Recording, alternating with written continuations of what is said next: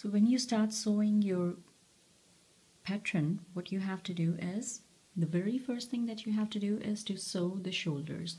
So this is the right side of the fabric, this is the back piece of my shirt, and this is the front piece of my shirt. As you can see, it has a deeper neckline. So the very first thing is that I'll sew the shoulders. You'll match from this end, and then you will sew at the designated seam allowance, whatever that is in your case. So let me start sewing.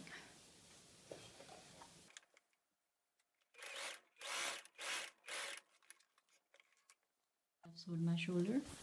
I'll do the same with the other shoulder, and then we'll finish the neckline with the bias strip that we made.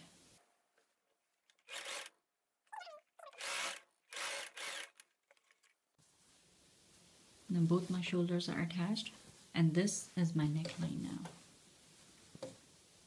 Okay, now I'll turn the right side outside. So this is how it looks. Okay, now we have to finish this neckline with the bias strip. Now this is the bias strip that I'm using, and this is the very first time that you're going to be using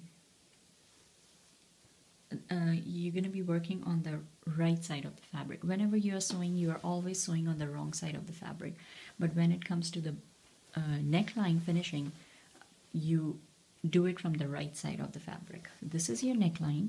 This is what it looks like when it is undone. This is my shoulder seam. So you'll start from one shoulder seam. This is the right side of the bias strip, pretty side of the fabric, and this is the pretty side of the fabric. This is the wrong side. This is my shoulder seam. So I'll put the pretty side on each other, and I'll fold it just a little.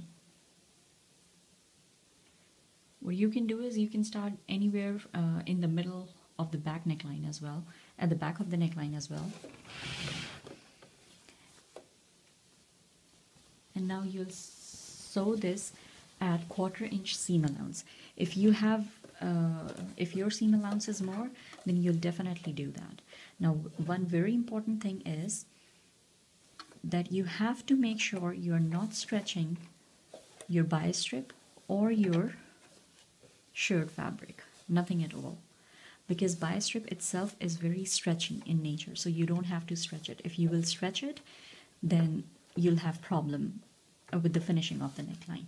Now what I'm doing is I'm just making sure that this edge is matched with this edge. That's all I'm doing. It might appear in the video that I'm stretching the fabric, but I'm not stretching the fabric. I'll just guide the fabric in machine, and that's it. Again, if you're not sure that you're sewing on a 1/4 inch seam allowance, you can draw a line. This will go inside, so you can even use a pencil. So I'll start with a reverse stitch to overlock it, and then I'll keep sewing with the regular stitch.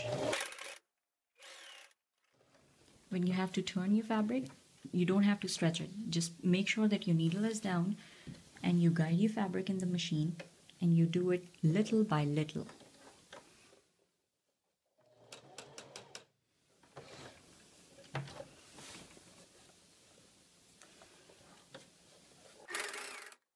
You do it all the way across. I'm not stretching it, I'm just matching the edges.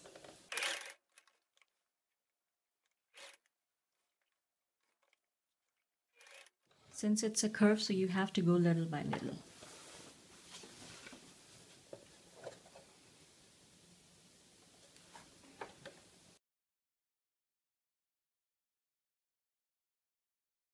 When you get to the shoulder seam, you can open the seam allowance and distribute it like so. So that one piece is here and one piece is there. In this way, it will be very, very evenly distributed, and you won't feel a bulk when you'll wear it.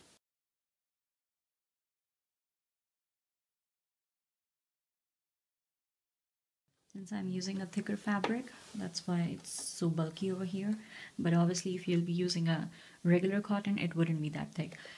When you get to the end, this was the starting point, you just overlap just a little bit for a couple of stitches and overlock it. Back stitch it so that it's overlocked. Then you cut the extra strip. like so. Now what you have to do is, the first important thing was that you don't have to stretch the strip. The second important thing that you have to do is you have to make these cuts so that it turns out very beautifully.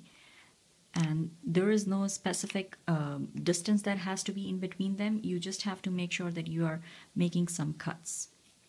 And these cuts, by the way, you have to make sure that you're not cutting the stitch line. You're just making some cuts so that it turns out beautifully outside. So I've made these cuts all the way across like this. It's not on the stitch line, but very close to the stitch line. This is what your neckline looks like right now. And this is your seam allowance. This is your seam allowance. All this. Now you have to iron it in this way. I'll go offline and do it, but that's what you have to do it. You have to make sure that all this thing is towards the bias strip. I hope I am in camera. I'll repeat it. This all seam allowance that you make the cuts on, you have to make sure that both these layer of fabric are towards the bias strip. So if I turn it at the back, it has to be ironed in this way. It shouldn't be over here. Okay, on the bodice. It has to be towards this side. Okay, and then you iron it. So I'm gonna go and iron it, and then I'll tell you what to do next. I have ironed it and it looks very neat because I didn't stretch it and I made the cuts. Now what you have to do is, see all the seam allowances towards the bias strip. Okay, both layers. Now what you have to do is you have to fold it one more time like this. Okay, so this thing, the seam allowance, it's hidden inside like so, and then you have to stitch from the right side. I showed you from the wrong side so that you know what I'm telling you. Now what you have to do is you have to sew right here, right on the bias strip, but very close to this where these two are joining.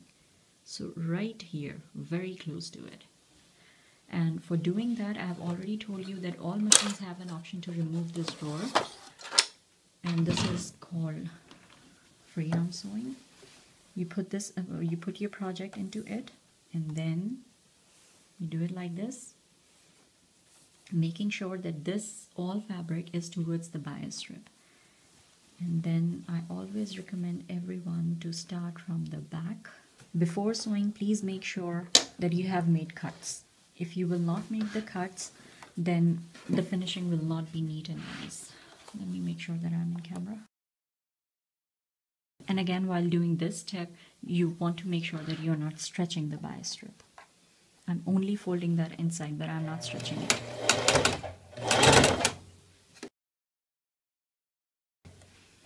I'm sewing very close to this seam, but not on the body.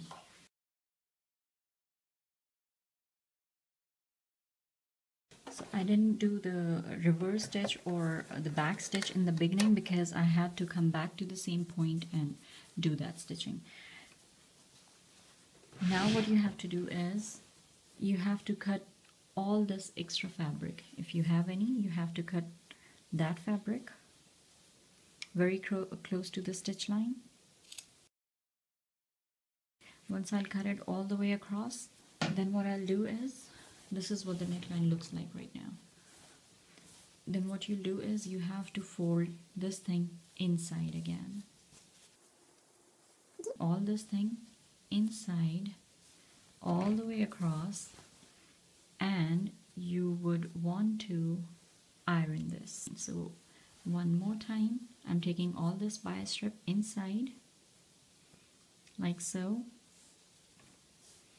and I'm going to iron it. Okay, so that nothing is visible over here. But first you have to cut this extra fabric, otherwise it will get too bulky. Alright, so I have ironed my neckline. Now see how neat it is. When I lay it flat, this is how neat it is. Now if you would have stretched the bias strip, or if you wouldn't have made the cuts that I told you to make, then it will not have such a neat finish. Now, a student of mine asked that why can we not keep this wider? You can keep the bias strip, the seam allowance that we kept 1/4 inch, up to 1/2 inch, but not more than that. If you'll keep it more than that, you will have a thicker base over here that looks very nice for the front neckline, but you will have the same base for the back as well. And if you keep it, let's say, at 1 inch at the back, it doesn't look that nice. So that is why we don't keep it more. So if you have to make it make a neckline that has a wider base inside, then you have to use the interfacing technique. Okay, so now what you have to do is that once you have ironed it, if you'll iron it, it will be easier for you to handle this thing. Now you have to sew at 1/4 inch seam allowance. This is what it looks like from inside. Okay, so you can hand sew it if you want to, or you can machine sew it in the same way you sewed this thing, with a regular stitch at 1/4 inch seam allowance. So it's up to you. If you're gonna hand sew this thing, it will look very neat and nice. So you have to sew at 1/4 inch seam allowance. Now sometimes you will ask me that why don't we sew from the back?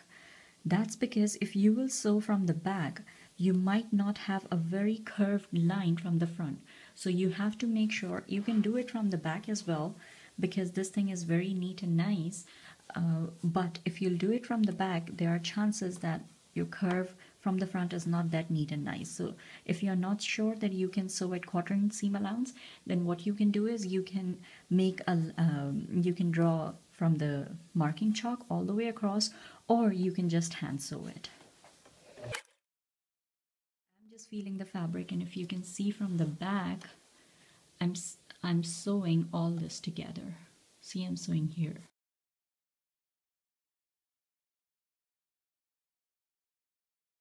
Again, when I started it, I didn't backstitch.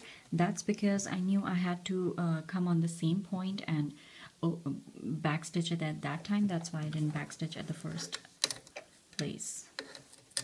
So now your neckline is ready. The bias strip, it works best with the curves. Okay, so when I'm gonna iron it, it will lie flat, very flat. This is how it looks. Okay, now once you have done, the first step was to sew the shoulder, both the shoulders, then complete the neckline. That is the second step. The third step is to hem your sleeves and then attach it to the to your kurti.